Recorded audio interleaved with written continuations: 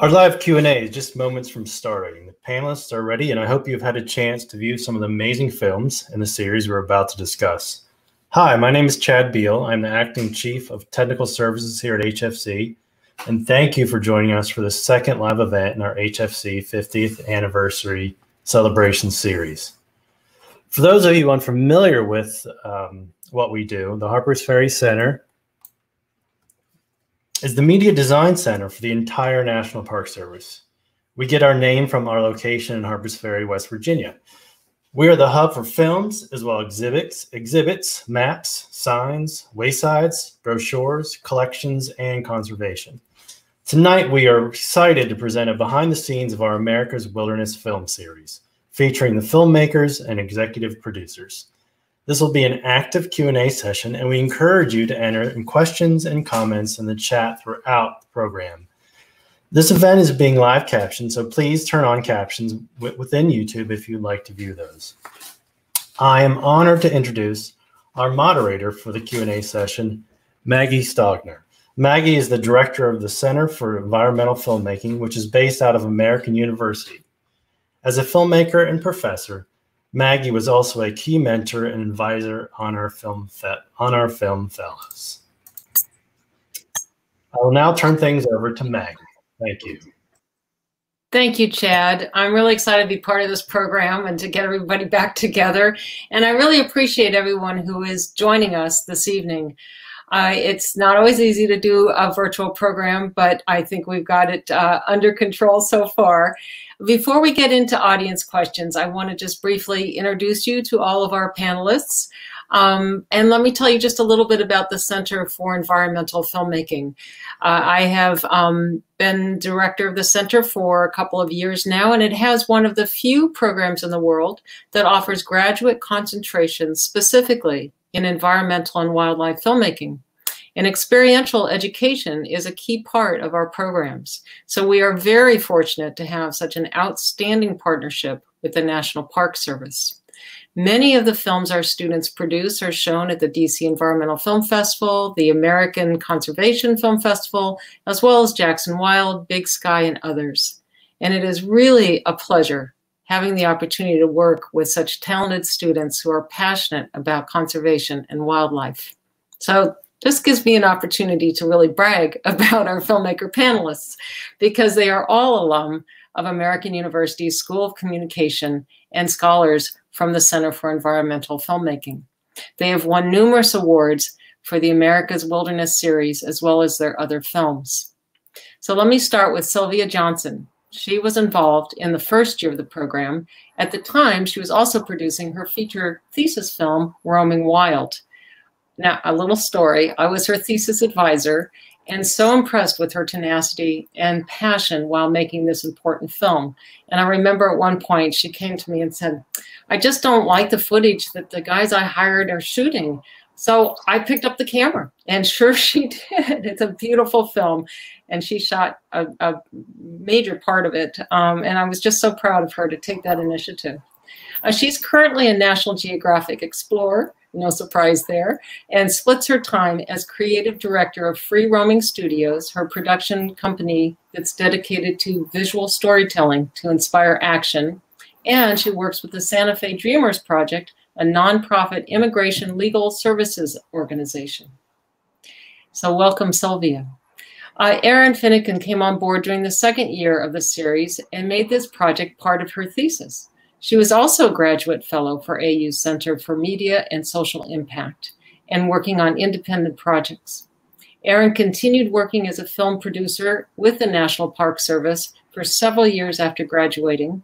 She is currently a producer and project manager for the Richard Lewis Media Group in Boston, where she makes films and other kinds of media for museum exhibitions. Welcome, Erin. So good to see you again. It's been a while. Sarah Gulick. She was involved throughout the whole America's Wilderness program and also made the series part of her thesis work. Another highlight from her time at AU includes directing a PBS show with the Maryland Public Television about menhaden fish in the Chesapeake Bay, which won 3 student Emmys. Sarah was also a professor at Marymount University and co-founder of a design studio. Since her America's Wilderness Fellowship, she has continued to work at Harpers Ferry Center and is now a film and digital media producer. Dream job. She is also on the selection committee and board of the American Conservation Film Festival. Welcome, Sarah. Chuck Dunkerly, Garry Oye, and Steve Shackelton, all from the National Public Park Service, and my former colleague, Chris Palmer, the founder of the Center for Environmental Filmmaking, were the masterminds in setting up this program series. We have Chuck and Garry with us tonight. Chuck is a project manager with the National Park Service's Harpers Ferry Center, serving the Pacific West and Alaska regions. He has spent the past 25 years as a filmmaker, executive producer, and media manager developing and presenting award-winning films and media for national parks. Chuck is also a past president of the American Conservation Film Festival, serving from 2010 to 2013. Welcome, Chuck. And we have Garry as the chief of the National Park Service's Wilderness Division from 2008 to 2014. Many parts of our national parks have been designated by Congress as wilderness. Garry was a leader in NPS's headquarters and provided guidance to wilderness managers throughout the national park systems. And since retirement, Garry has been active in international conservation efforts in Europe and South America, and I hear he's been doing quite a bit of hiking as well. So welcome, everybody. As Chad noted, this will be an active Q&A session. So please enter any questions or comments in the chat, and we will cover what we can. Now, I'm going to start off with just a few basics. Chuck, guess what I'm going to ask you? What exactly is the American Wilderness Series? Not everybody might know really what this series is. So could you just explain, please? Sure. This is a series of short films, about 23 films, that really celebrate America's commitment to wilderness and specifically the national parks. And we built this series out to be distributed on YouTube and the internet in commemoration of the 50th anniversary of the Wilderness Act in 2014. So that's basically what this is. 14. Yeah, that was a while ago. But the to date, the entire series is still out on YouTube. It's still getting traction. We have about 1.1 million views of all the shows cumulatively on social media, and I'm just proud of all the work that everybody did to kind of pull this together. It was definitely a team sport. So that's in a nutshell what it is. Well, that's great. I remember when it first started and we first started this partnership, and I just thought it was the best idea in the world, because who gets to go to all these areas? I mean, I grew up going to a lot of places, but I had no idea there were so many wilderness areas. So Garry, I'm really curious, what were your goals? I mean, why films? Why did you think that was a way to engage people in our beautiful wilderness areas?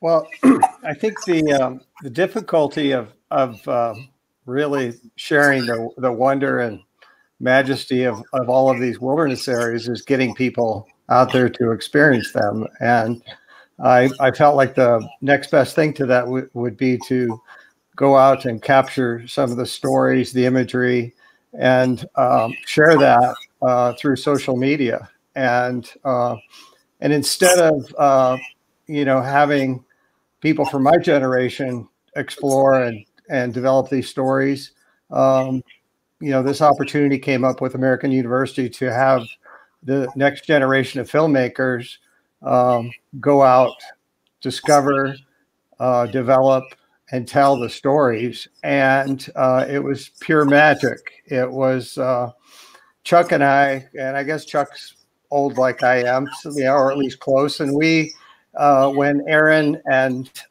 Sylvia and Sarah would come back with a potential story that they had found from an individual wilderness, we were literally stunned.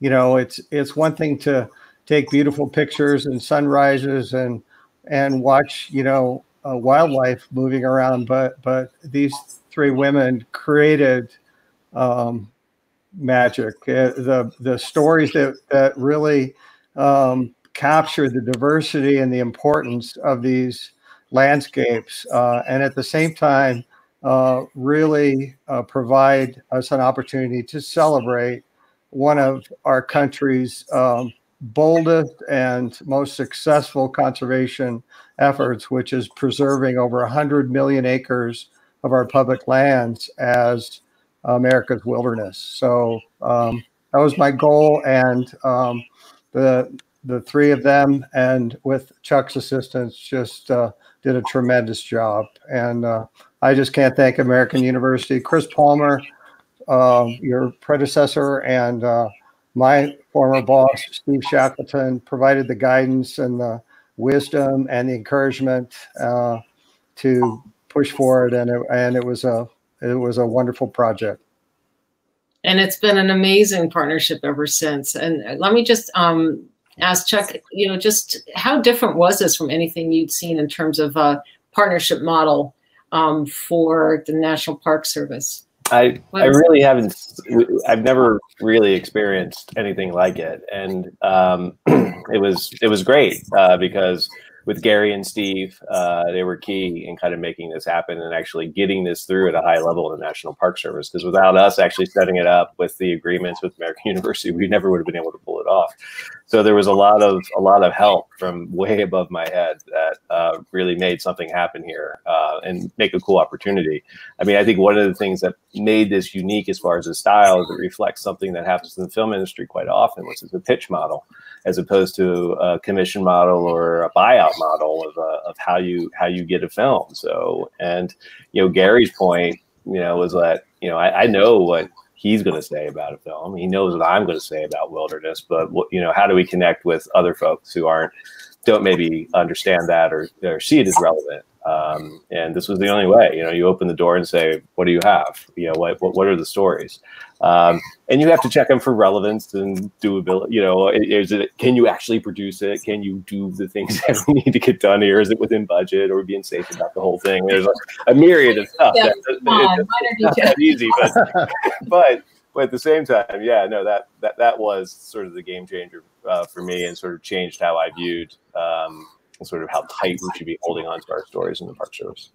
Well, I really admire the vision and the ability, and I'm sure the commitment it took to see that vision through. And it's a great segue to Sarah, because Sarah's been involved in this from the beginning, is with the National Park Service Harpers Ferry Center. And when you have that many different choices, I mean, so many different wilderness areas, so many different ways to think about stories, how in the world do you think about what to pitch? Where's the story? And did we just lose Sarah? I could punt that to Sylvia. Sylvia, how did you come up with ideas to pitch?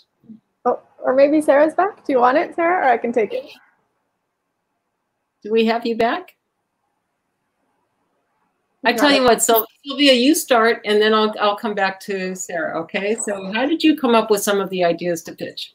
Yeah, we were given a wilderness area, if I remember. It's been a while, but we were told what area to focus on, and then we would dream up stories. And I think that one of the most incredible parts about that is exactly what Chuck was saying, the creative freedom to imagine these stories and bring the stories to the table. So for me, I think one of the things I was most interested in as a filmmaker doing this was really thinking about how to reach a broader audience and get out beyond the people that Park Service is normally reaching. So really telling stories about wilderness in new ways and figuring out how to use storytelling as a tool to create access for people who didn't traditionally have access to these places.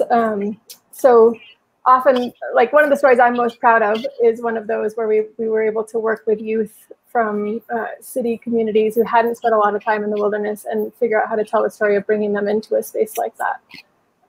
But I want to emphasize how incredible the creative freedom that they gave us to imagine those stories. And some of them worked really well and some of them not as well. Well, let's circle back to that in a minute. I'm curious to hear from Erin as well. Erin, you brought a cinematography style to these pieces with slow-mo and using a DSLR camera and just a certain mood to them that made them feel very intimate. And I wonder if you could talk about that and talk about your creative choices in making these pieces. Sure, yeah. So I think for me, you know, I was always really interested in how being immersed in these wilderness areas kind of move and inspire people.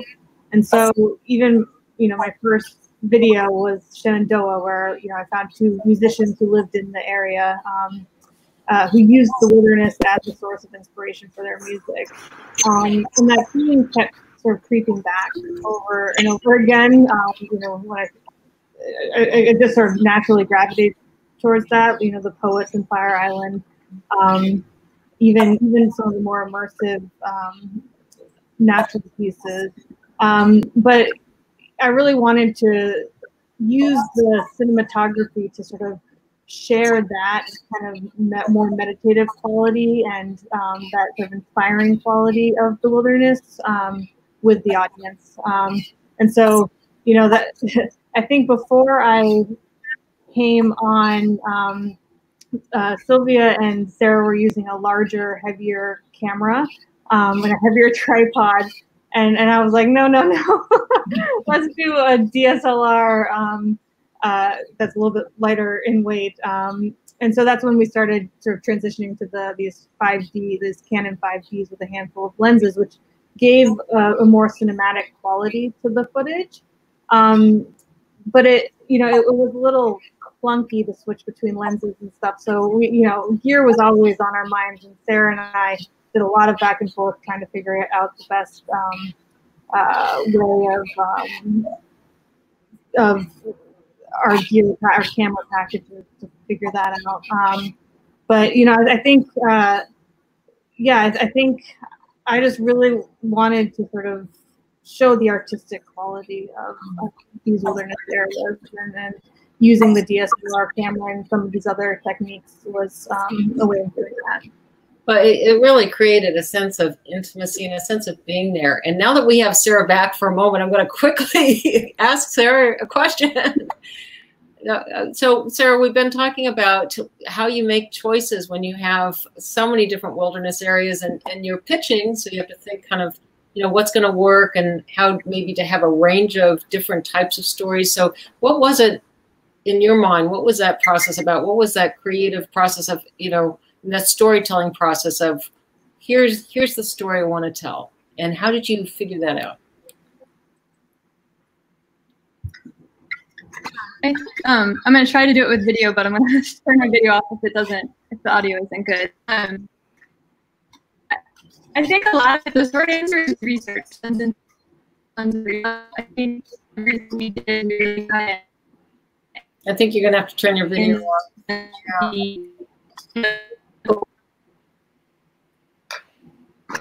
Now. Okay. So we want to try and yeah, I think we're having some technical difficulties hearing you, Sarah. Your audio is breaking up. I think okay. We'll come back to you, Sarah. Hopefully that signal will stabilize. So I'm going to come back to you. Meanwhile, we have some questions coming in from our viewers. And so Sylvia, here's one for you. Did you face danger? I mean, was this really hard footage to capture? Were you out there in the scary wilderness, or did you feel like, you know, you got out there and made things work? I mean, that's you know, it's not everybody that knows how to go out in any kind of elements and actually be able to make a good film.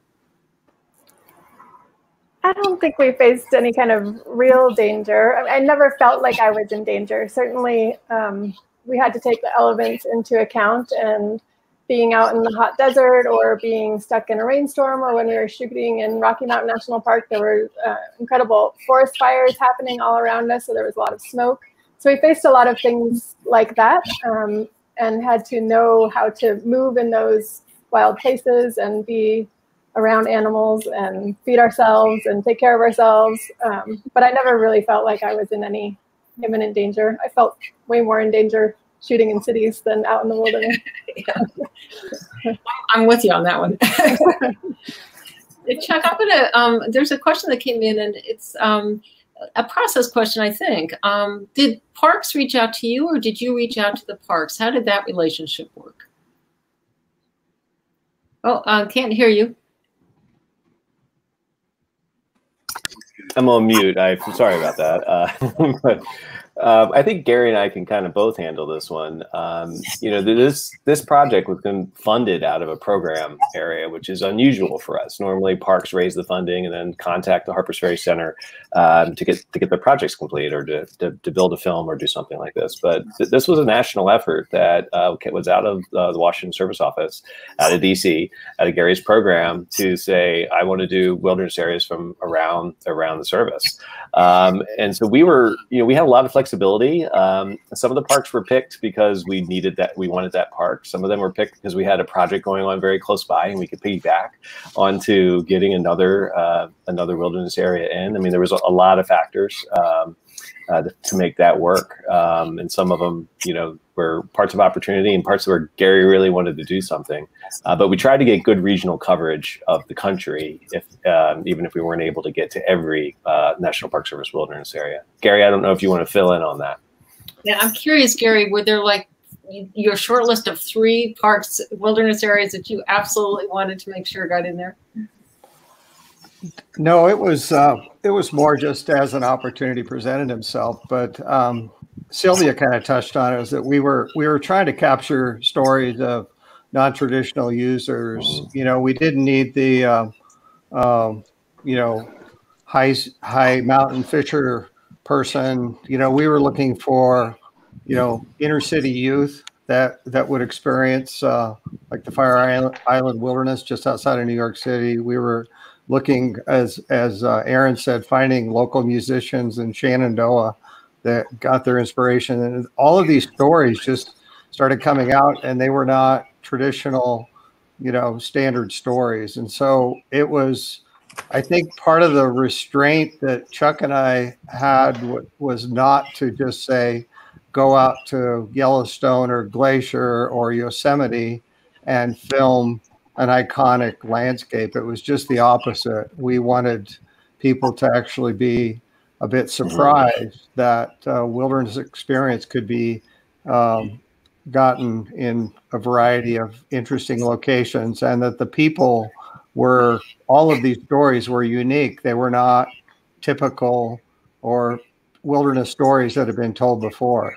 I especially want to highlight the one that the veterans, the wounded warriors, and you know, that was, I believe, Sarah and Erin's development of that story was incredible. How these people were going to wilderness, boating, it was their access, and they were getting an incredible renewal experience and in the national park wilderness down there. So I didn't really have a short list.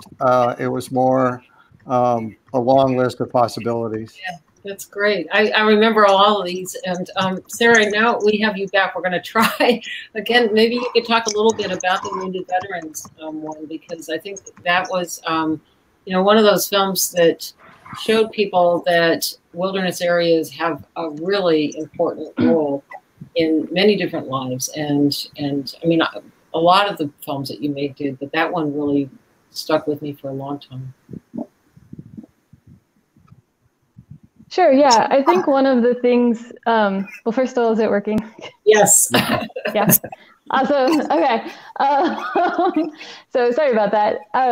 I think, you know, one of the things that was really exciting about this series was kind of looking at some of these big picture themes that we wanted to convey. And, you know, I'm going to kind of answer your earlier question now that I'm catching up as far as how we selected films, and, you know, and the one from Congaree with the veterans as an example. And I think some of what we were trying to do, kind of what Garry was just referencing, was that idea of sort of myth busting. You know, the idea that wilderness is these big Western lands that are locked up, that, you know, they're only accessed by, you know, white male backpackers, and, you know, just not something that people can connect with. And so we wanted to try and show, you know, the diversity of the wilderness locations themselves, as well as the people that connect to these places. And we were trying to really show a lot of the values. And so we were interested in a story that connected, you know, there's a huge connection between veterans and our public lands, and we wanted to highlight that. We also wanted to have a story that kind of spoke to the sort of healing aspect of wilderness. And we figured kind of a, you know, a big badass Marine was like a really good sort of vehicle to convey that connection in a really forceful way. And so, you know, I had reached out to a lot of different groups all across the country for, you know, disability type or access, or just different folks who were using wilderness that weren't sort of traditional users, and ended up running into Team River Runner, who connected me with Eric, and we were looking at doing a project in that sort of southern area, which is how we ended up in Congaree. All right. Yeah. Wow. Erin, I'm going to come back to you for a minute too about this. You know, how do you find the characters, and how do you build that relationship with the characters? I'm assuming you were working with people that you didn't know before. You probably didn't have weeks or months to spend getting to know them. So when you're out in the field, out in that wilderness, how do you actually bond and forge that relationship with your characters? Yeah, well, I mean, we definitely made an effort to connect and build a relationship in advance of the shoot. So, you know, lots of pre-interviews and getting to know people ahead of time, even just on the phone or video chats.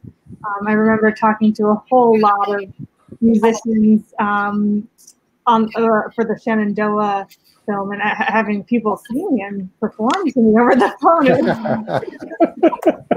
You got paid for that? Yeah, but you know, I think I found that most of our subjects were really just open because they were so passionate, and I think they just appreciated being able to share that passion.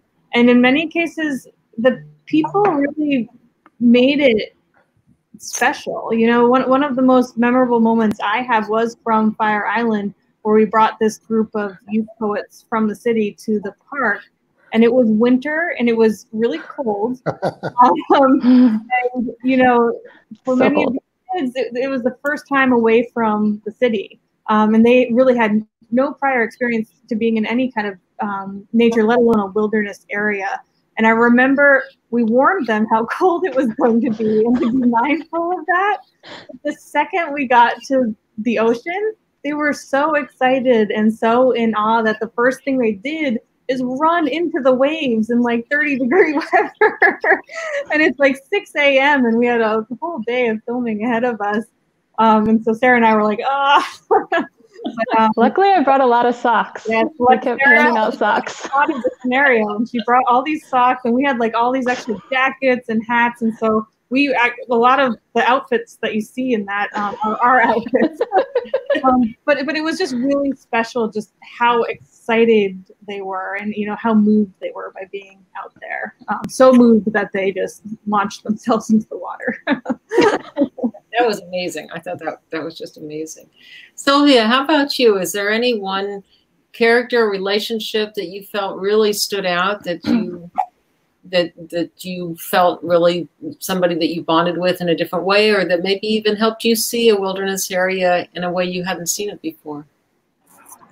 Yeah, definitely. I would say the Death Valley story that I was talking about earlier, we took this group of students who were at the University of California, Merced, and we're just starting to get involved with the Park Service with an internship. And for many of them, it was their very first time camping ever. And so we had this experience out there with them in Death Valley, which for me is not, I know it's wilderness, but I imagine that I'm more comfortable in mountains and woods, and it was very deserty. And so seeing that world through their eyes, and in particular Jessica, who the film really focuses on, although we bonded with everyone in the group, she was phenomenal, and she was really well spoken, and she talks about cooking her food in a can of fire, I think is what she says, and seeing the stars like that for the first time.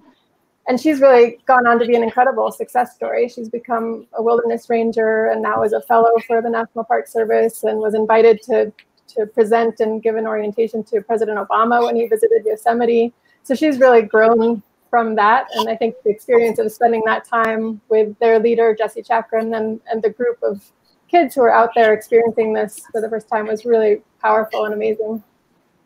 And it's amazing to hear about how that just carries through for life. I mean, it's a lifetime experience.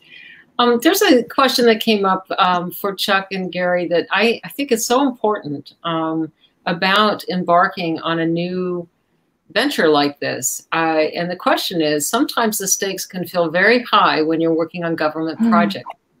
So what did you do to buffer the filmmakers so they could be and feel super creative without overdoing the risks you might have been taking with a government, organization?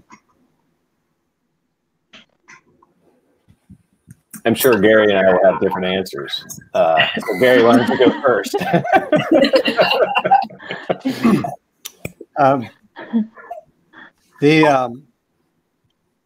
That's a real concern generally related to what can be a very political situation, in an individual park. In this case, wilderness, in general, wilderness was flying under the radar, and these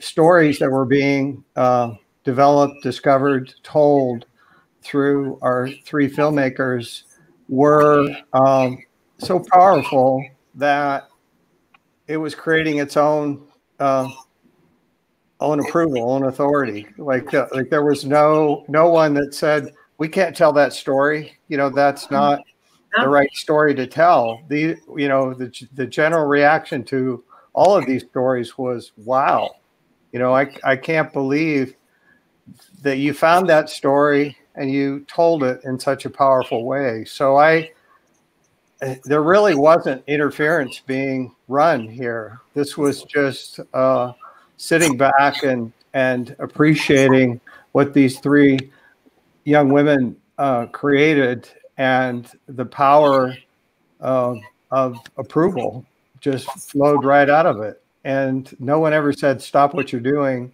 throw that away. It was, keep going. These are really interesting stories. And we had the support, pretty much, at the highest levels of the Park Service. And also, as Chuck said, many of the parks superintendents specifically would come and seek us out once they saw the makings of the series. So the stories got their own approval, basically.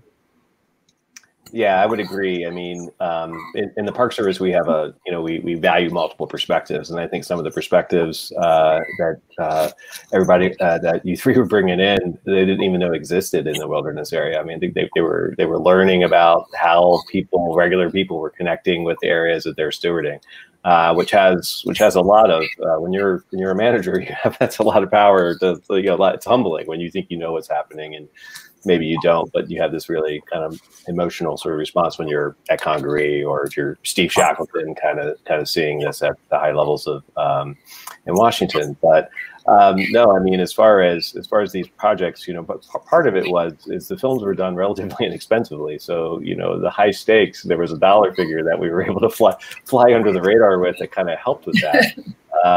And as well, I think just focusing on the process of the job, like what is it you're doing, and focusing on great filmmaking, great storytelling is always the key. That always shines through, right? It's hard to argue with success. So at that level, that's always what I tried to focus on, which wasn't very difficult with these three. So yeah, well, great stories, great characters. Sarah, I'm going to come back to you for a minute, because there's a question about how'd you get the footage? I mean, you made it look so easy. When you see the final films, you go, wow, that's just so beautiful. And a lot of people don't realize all the challenges that go into just basic things like keeping your equipment running in super cold weather or humid weather or high altitude, or, and keeping your batteries charged up, or whatever it was you had to do. So talk to us a little bit about some of the challenges of capturing the footage, the kinds of footage you captured. Sure. I think there's kind of, you can look at sort of like what didn't make the cut, and you can kind of get the full list of things that can go wrong. You know, and some of it's kind of the basic camera stuff that you're just always managing, making sure you have media, making sure you have batteries, like making sure everything isn't too hot or too cold. I know with Erin, we had one of our cameras just kind of shut down in Saguaro, which is kind of the way I felt too. But the camera got away with it. I had to keep going. But a lot of that's just sort of like learning to manage that, and kind of changing the gear based on what we were trying to get. Some of it is just, you know, you just have to kind of put in the time and be there and kind of try to be ready for everything as much as you can. I definitely kind of still have sunset anxiety, and, you know, lots of bad time lapses of sort of managing your time of do we stay out and we try to get this shot now, but we need to be somewhere in the morning, and just there's a continual amount of decisions, just endless decisions, because you're reacting to the weather, to the shots that you got the day before, or more to the point, maybe the shots that you weren't able to get the day before, wildlife, if you're working with people, just your own. I remember getting sick in Death Valley, and poor Sylvia had to kind of like pick up the slack. And Death Valley is just a miserable place to be sick. It's like $50 million for like one NyQuil or something. And so there's just a lot of things that you're just kind of continually having to adapt. You know, you plan everything as much as you can and you have it all worked out. And then you're just trying to kind of adapt as much as possible, and anchoring in that, what do you need to walk away with? At the end of the day, no matter what goes wrong, like you still need a show. And so you're always kind of having to reassess to figure out what you need to get. And sometimes it's just really careful cutting. We have one from Zion that's this like adorable family going out for the day hike. And the one kid couldn't sleep and was like coughing and got the other kid up. And so they were all cranky. So I think there's only like 3 minutes of the day that those kids weren't crying, but those are the 3 minutes that are in the film. And so it looks like everybody had a really great time. And I think they normally do. Yeah. Well, I would love to just follow up on that, because like I don't think it, hopefully it doesn't come across in the film, but I mean, it is really hard work and really long days. I mean, the schedule on a shoot can be so grueling, especially when you're talking about nature photography, when you are constantly chasing the light. So you really can't squander those sunrises or sunsets. I too have that anxiety still. Yes. You're up well before dawn to hike out to a viewpoint for sunrise. You won't get back until well after sunset, if not later, because maybe you stayed up to get a night time lapse, and you know, night time lapses are unforgiving. So if you got that wrong, you might have to go out again the next night. And then once you do get back, you have to charge all your batteries, offload all the footage, make your backups. So you know, there is really long days. And you know, your adrenaline kind of kicks in, and you don't notice it during the shoot, but after the shoot, you are ready to sleep for a week. Well, but it's fun. And then you look at all the footage you got, and hopefully it's all worth it. And amazing films. Sylvia, I'm sure you got something to chime in on this too. What were some of your, let's see, steepest learning curves? Well, one of the things I remember as Sarah was talking is really trying to figure out how to manage our time. Like we would eventually got to a point where we had so many weeks and we knew it wasn't going to be sustainable. So we'd go shoot early in the morning, come back, try to take a nap, and then shoot until late in the evening. So we had to like kind of change the rhythm of our days to be able to do that. But yeah, I would echo what both of them were saying. It's grueling, but it's also fantastic. And I've learned the hard way that off days are as important as shoot days. Just hard to calculate when the light is going to be right and the conditions are going to be right to take the day off. Yeah. And you don't always have control over that. Yeah. Let me just ask you too, Sylvia, you know, you're now a National Geographic explorer, and how do you, what was your takeaway from your experiences on these films And how did that help build your career to where you are today? I mean, I think it certainly has given me a level of credibility when applying for grants from a place like National Geographic to say that I've had this experience. And I think also just having been out in really challenging outdoor environments shooting, I noticed it a lot on the most recent shoot that we did, where other people on the team clearly they're incredible cinematographers and team members, but didn't have the same kind of expedition outdoor filming experience. And it really shows when those days get hard and long and hot and sticky and sandy and like all the things that happen. It's really helpful to have the experience of knowing what it takes to get through that. Mm-hmm. Yeah, it's real. It's real. Erin, anything more you'd like to add on that note, just in terms of your own career and how the experience making these America's Wilderness programs kind of fed into your career path? Yeah, so I mean, I think it was definitely a stepping stone for me. You know, right now I work doing mainly experiential media for physical spaces, so mostly museum work. And you know, doing some of the work we did, not all of it was America's Wilderness. So some of it, you know, we did for some of the park visitor centers, and that kind of led to that interest in physical spaces and museums specifically.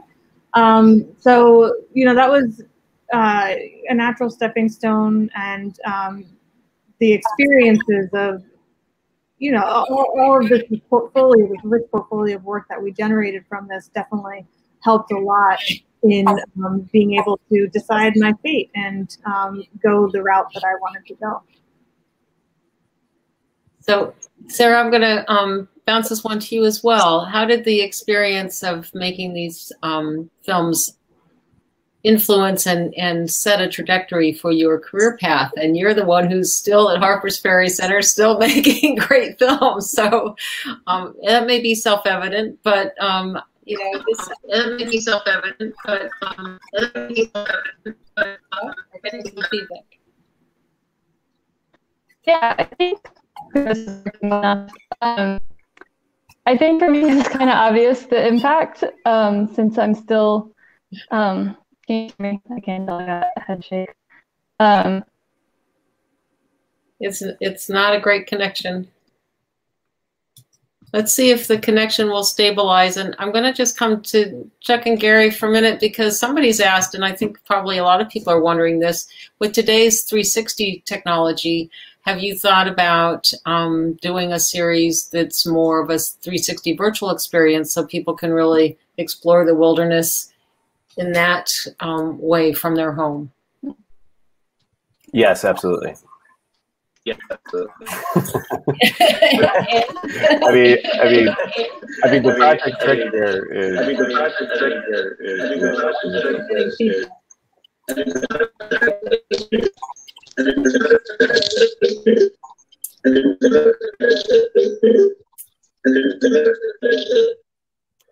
But basically, it takes money and time. There needs to be a project for us to be able to do that. It's not inexpensive to get out into the world and do this, and we want to do it at a high level and make sure we're doing it at a high level and make sure we're doing it at Yeah, it's, you know, it's a world where our technology keeps evolving and evolving, and but I hope that someday, you know, there's been tremendous fun with different kinds of critter cams and the bear cam, and so you've been continuing to explore different ways of connecting people to different wilderness areas, which is just fantastic. Garry, a question for you. Is there anything that you felt, did this fit your vision? I mean, is there anything you felt that didn't fit or that you were surprised by, or is this really what you envisioned when you embarked on this series? The program definitely, you know, to say it fit my vision, I really didn't know the breadth and depth of the storytelling that we would create. And so I was amazed at what we did together. And so to say that I had the vision for this at the beginning, I'm not that smart, you know. But I believed in the people that were coming together to create something very special, and I feel like the films speak for themselves. I did also want to say that the cherry on the ice cream sundae or whatever was that, and unfortunately Sylvia couldn't go with us, but the rest of the team got to go and film President Carter give the closing or the opening remarks for the 2014 Wilderness Conference. And to go from, you know, just admiring President Carter to be sitting there filming him, answering questions about how important wilderness is to him and opportunities for future preservation and celebrating our nation's success was a real honor. And none of that could have happened unless we took these chances and created this America's Wilderness Program. And then lo and behold, you know, January 15th of 2014, the four of us are sitting there with President Carter talking about wilderness. And so, you know, I think to believe in your dreams and to assemble spirited, like-minded people and celebrate what's truly unique about this country and its natural wealth. This is an excellent example of that. And once again, I appreciate Harpers Ferry Center and American University Center for Environmental Filmmaking, and specifically these three filmmakers for just creating an amazing program that will, as Chuck said, over what, 60,000 people a year, every year, are still looking at these films and getting a slice of inspiration. So, but thank you. Yeah, well, thank you, because this was just such a tremendous opportunity, and it created a model for what can be done. It set a very high bar. Good. I like high bars. Yeah. Sir, we have you back. Quick, I'm slipping in a question. Were there any particular high points or kind of coolest moments that you'd like to share with us? I mean, you all had great experiences, and I know there are a lot, but is there any one that comes to mind? I think it is kind of the whole. The whole thing was so fantastic, getting to work with so many different parks and so many different people, like park staff, the subjects, just people behind the scenes. Like, there's just so many different amazing people that are connected to these places. But for me, some of the like ultimate peaks, when we got to fly with Lynn Ellis, you know, in that Bush airplane over Wrangell St. Elias. I mean, that's like, wow. You know, that will always be like a life high. Like, I'm not worried about trying to top that. That was absolutely like one of those, like, is this real? Am I really here? Kind of moments for sure. But I think there were a lot of those, like, you know, being an Olympic out in that field with all the marmots singing, or the first time we kind of came up at Cascade Pass and you're like looking out over that, or, you know, paddling through Congaree, or just Death Valley, just all of it is so surreal looking. So I think there were kind of a lot of those moments that you were just really struck with sort of awe. I think was really a big emotion going through all of this. It was just kind of that, you know, wow. Yeah, wow. Erin, I'm just going to ask you the same thing, kind of coolest moment, but also let us know, and Sarah and I have had this conversation before, like, you must have had all this outdoor experience before you went to do these kinds of films, right? I mean, I had a little bit, you know, I had done some backpacking trips in college and before in high school. I know Sarah hadn't. By the time I joined Sarah, she was a pro. So I know Sylvia got the got the novice camper backpacker that Sarah was in the first year. Calling me out. Oh, ouch. It's true. But yeah, but you know, but it's great because obviously Sarah's evolved too, and I evolved from the experience as well. And you know, I think for me, in terms of production experience, one of my favorite parts was definitely Olympic, and I think the reason for that was that the subject for that one, which was these diverse soundscapes of the park, was kind of exploratory by nature. It almost required us to slow down and to sit and to listen and to just be fully immersed ourselves in the natural environment, because that was the intention of the video. And it was just a really meditative experience. And I remember being in that meadow at Hurricane Ridge that Sarah was describing. We were just surrounded by these purple wildflowers at golden hour sunset. And I was so like absorbed with trying to get the buzzing sound of these bees around these flowers that I hadn't noticed when a herd of deer made their way into the meadow. And I look up and I suddenly realized that I'm completely surrounded by all these deer who are really close to me. And for a moment, I just felt like I was kind of part of that ecosystem. And so it was really just a magical experience to feel so surrounded. I think that you just described exactly why wilderness areas are so amazing and so necessary, and we hope that everybody gets to experience them, if not in person, through your films. I mean, just those kinds of moments that are so awe-inspiring. Absolutely. Mm-hmm. Sylvia, one last coolest moment, or a moment that really sticks with you? I don't know, Sarah and Erin did such a good job. I think it is a cumulative experience of the different places and moments. Being out there with those kids when they were camping, seeing the stars for the first time was unbelievable. And yeah, I think that's the one that sticks out the most too. But the other, actually going to Rocky Mountain National Park, which is a park that I had been to a lot because I lived in Colorado and had spent a lot of time in the park, and to be there in a very different experience, making a film about it and kind of seeing it through Sarah's eyes, who hadn't spent time in places like that, was really eye-opening to me and helped me think about how could you tell stories about places like this to people who hadn't had that kind of experience that I had had in places like that. So that was really powerful. Yeah. I remember Sylvia was upset because there was a lot of smoke when we were there. And she's like, this isn't what it looks like. You're supposed to be able to see the mountains forever. And I was like, well, it has to be something. Like, I'm sorry, this is what it's going to look like now. She's like, no. But well, Sarah, what film did you not get to make yet that you really want to make still? That was, yeah. I'm sure there's a long list. I'm sure there's a lot. There's one in particular, though, that was the one that got away. There was this super cool guy that I had been messaging with that was quadriplegic, that was based near Apostle Islands. And he was like really active and getting boat ramps in and all of these super cool things. He was a kayaker.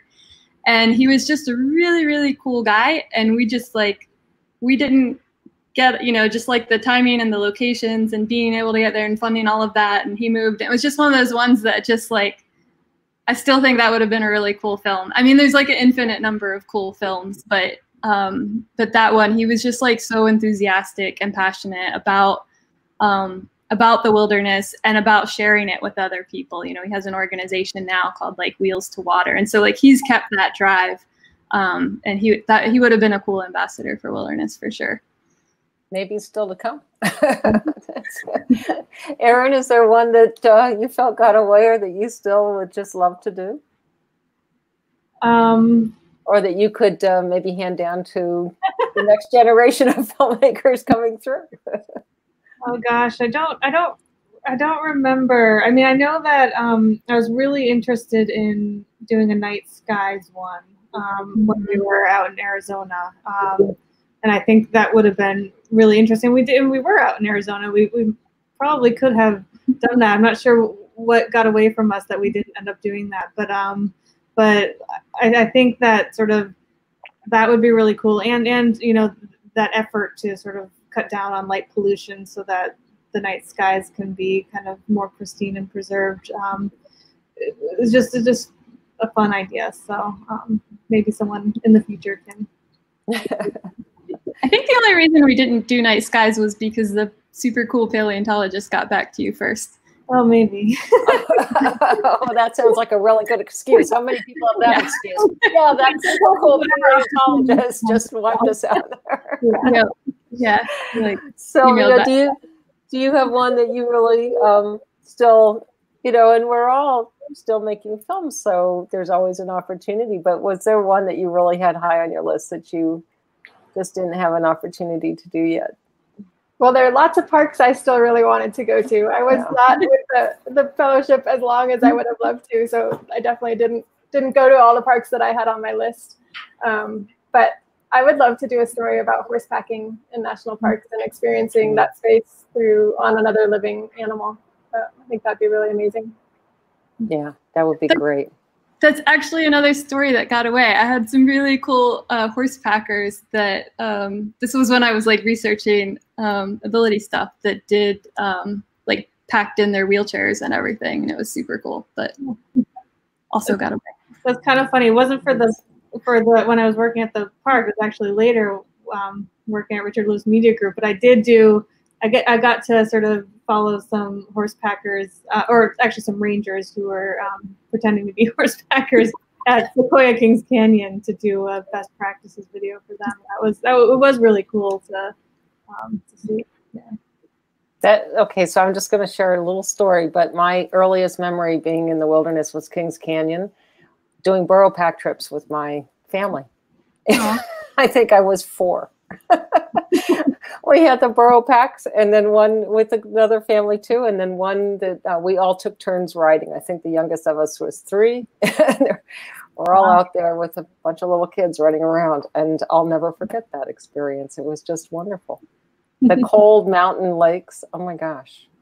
I mean, the sensations of the wilderness are really amazing, and you feel them.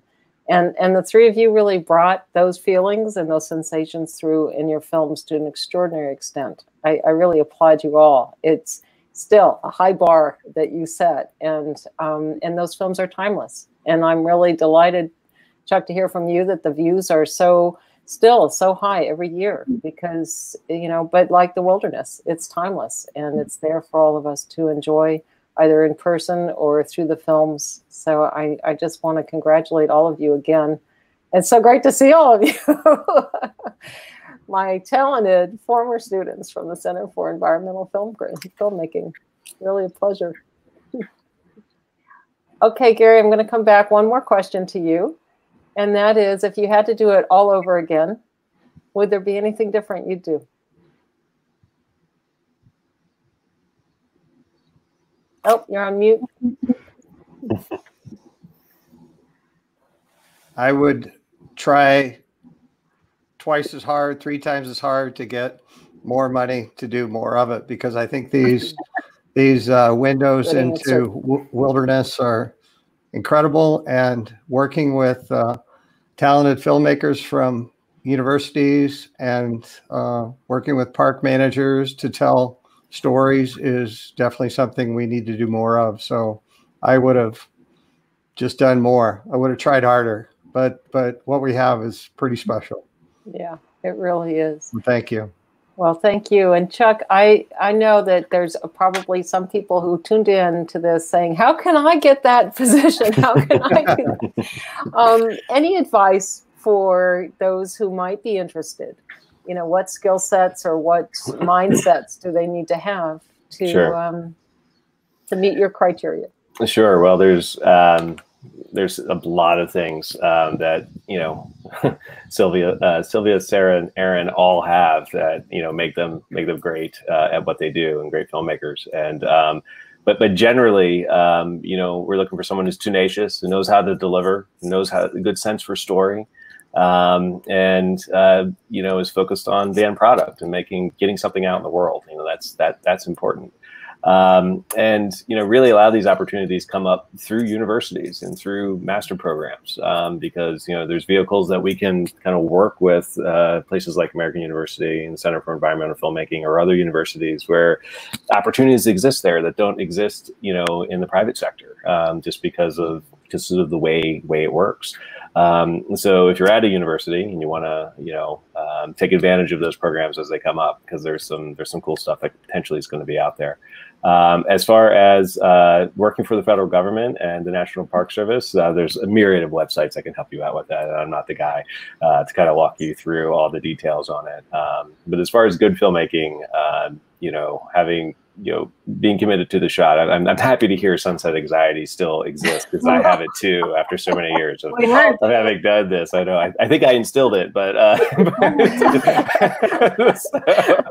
but at any rate, I mean, being committed to the shots, being committed to the story, and really serving the story and what you're trying to do is key in everything we do. So I'm just happy the Harpers Ferry Center as a service center within the National Park Service was able to take this on, support it, and kind of keep it moving. And I'm happy we were able to house it here, and I hope we get to do something like this again in the future. Yeah, well, I can't tell you how much I appreciate it. The Center for Environmental Filmmaking. I'm just delighted that Chris Palmer and Garry were able to get it off the ground, and Chuck, you were right there the entire time, and that we got it launched with 3 such talented students. And Steve Shackelton was key in this too. And Steve Shackelton, absolutely, yes, absolutely. Sorry to leave him out. He's definitely part of it. I'm just going to do a plug for the Center for Environmental Filmmaking. If anybody is interested in learning more, it's a very easy website. It's just www.environmentalfilm.org. Please check it out. And again, thank you. This was just an extraordinary evening. Really enjoyed seeing everybody. And thank you all for joining us. And Chad, back to you.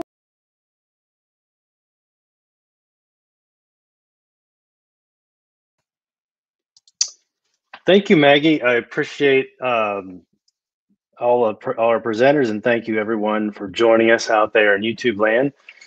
I want to remind people this live event will be available as a replay on our YouTube channel later on. If you are interested in learning more about the Center for Environmental Filmmaking, HFC, or our 50th anniversary celebration, live events, or our ongoing film festival, please check out the links in the YouTube description. We also have Sarah's contact information there if you have any follow-up questions. Again, thank you again, and we'll see you at the next one.